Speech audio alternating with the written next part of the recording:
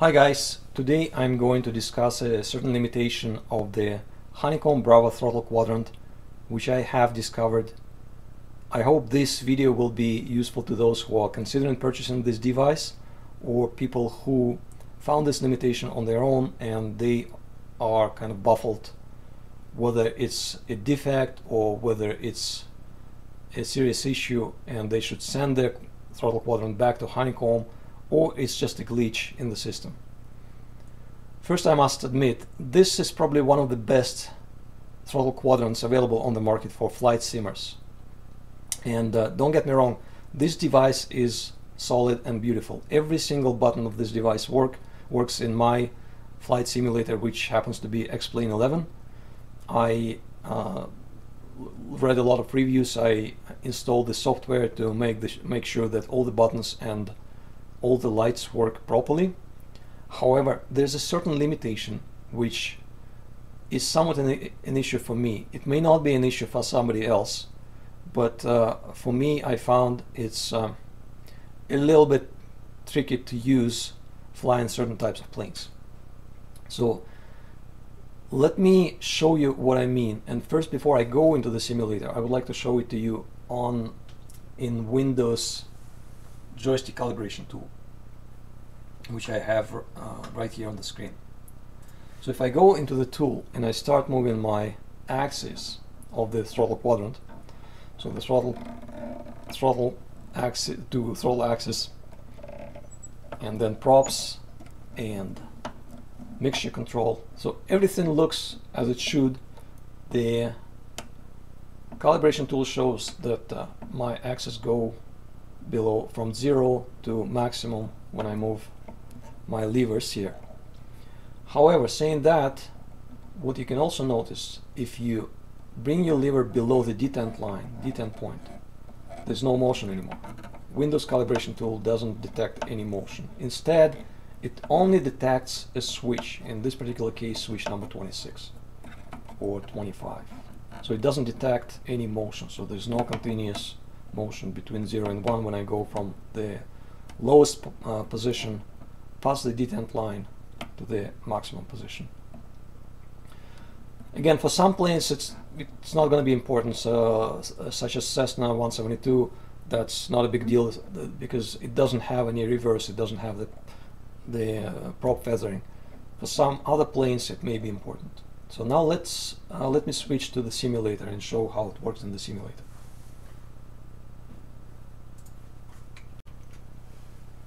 This is the view of the throttle quadrant in King Air C90 in my X-Plane 11 simulator.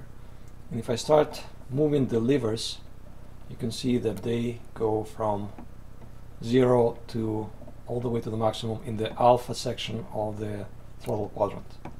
Same goes for the props. If I go from the detent line up to the maximum, they move fine. And mixture control works the same way. Now, as soon as I try to bring the levers down past the detent line, nothing happens. So let's see if we can do something about it. So in the simulator, and again you can see that these are my axes, which are calibrated between 0 and 1, but only between the detent line and the top position. If I go down, instead of recording it as an axis, it finds there's a button associated with it. And same for every single lever. And same for mixture control. So this is definitely a limitation for planes like C90, where ideally what you would like to see is if you go down past the detent line, you would like to see the levers moving all the way down to reverse through the beta region. And for feathering, you want them to go all the way down to full feather position. And again, for the same for the mixture control. You want to be able to shut off the engine once you pass the detent line, or at the detent line you can stay at neutral, which is mixture 1, and then go all the way once you're ready to take off. So this is kind of a limitation for planes like King Air C90.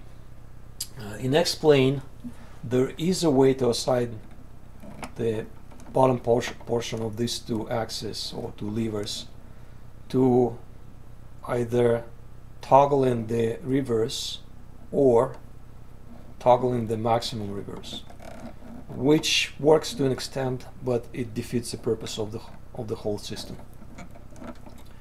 And unfortunately, X-plane doesn't even provide the way to properly feather the props with a switch or with a button.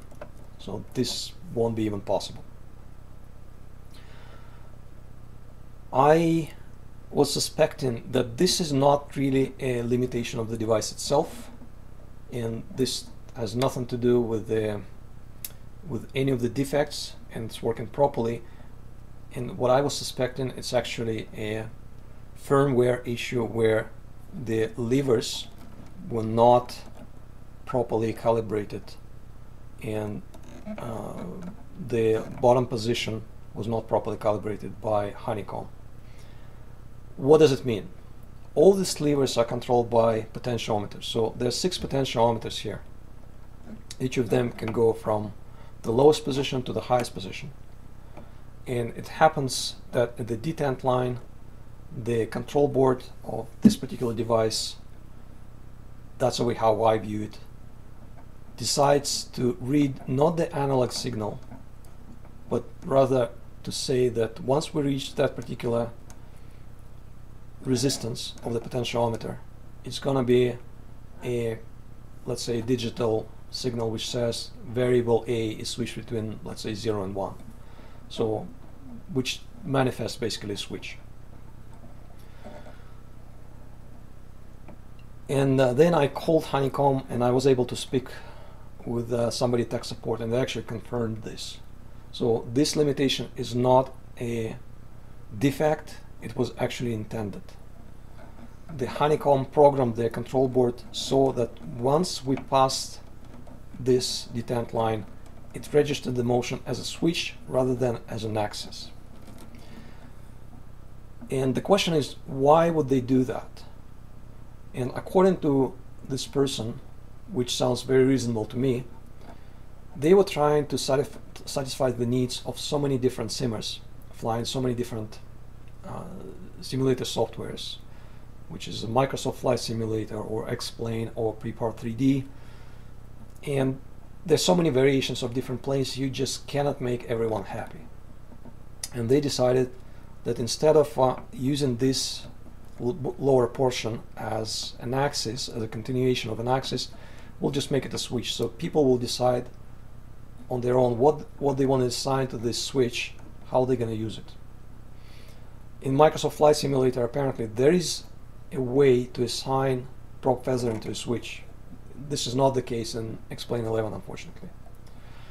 However, what I suggested is that probably what Honeycomb should do is to introduce a piece of software, maybe a calibration firmware, calibration software which people can run on their Windows machine to choose whether they want this lower portion to be a switch or they want it to be a continuation of the whole axis.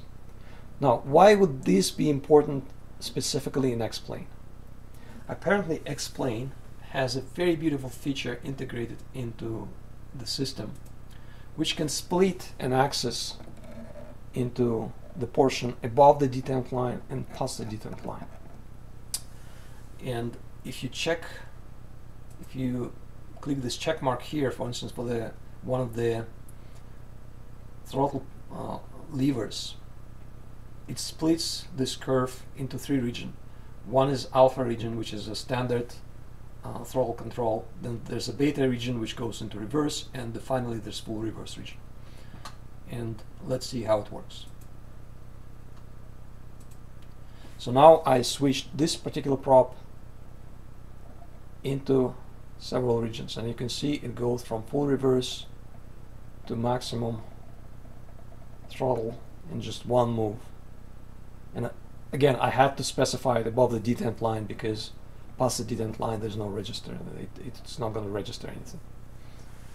So if Honeycomb was able to provide this ability to ask simmers and have a way to choose whether we want this as a switch or whether we want it as a continuation of the axis, we could use this ability in X-plane, and we can register the motion past the detent line as the beta and then reverse mode, and the same for props. That would be a very useful feature indeed. This is what I suggested when I was on the phone with Honeycomb tech support. As of now, there's no such software, unfortunately, so we have to survive, we have to live with what we have, and there are other ways how to use these props. One option would be to assign these switches to maximum thrust reversal buttons in X-plane, which I just did, and the effect of that would be that as soon as I go, let me just bring the props up so it works, as soon as I bring my throttles into the reverse mode, it brings the throttles into the reverse, into the full reverse in the simulator. However, I won't be able to pass through the beta region, so it just goes to the maximum reverse without going into the beta region.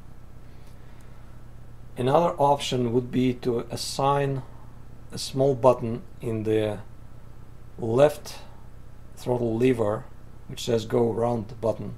You can assign it to toggle reverse mode, and if you press this button, the props jump into the reverse mode, and this way when you start moving them up, they actually start reversing the plane. It's not the ideal situation because that's now it's going to work in the real plane, but it's kind of a way to overcome this limitation. So again, if I press this button, it moves back to the normal alpha region of the thrust levers. Again, I hope Honeycomb will find a way to fix this firmware limitation in the future. Again, it's a beautiful unit. I'm eager to fly planes with it, and hopefully with the new firmware it's going to be even better. But in the meantime, I hope you guys enjoyed the video, and if you have, please leave your comments below and I will answer all the questions you may have as best as I can. Thank you guys, and take care.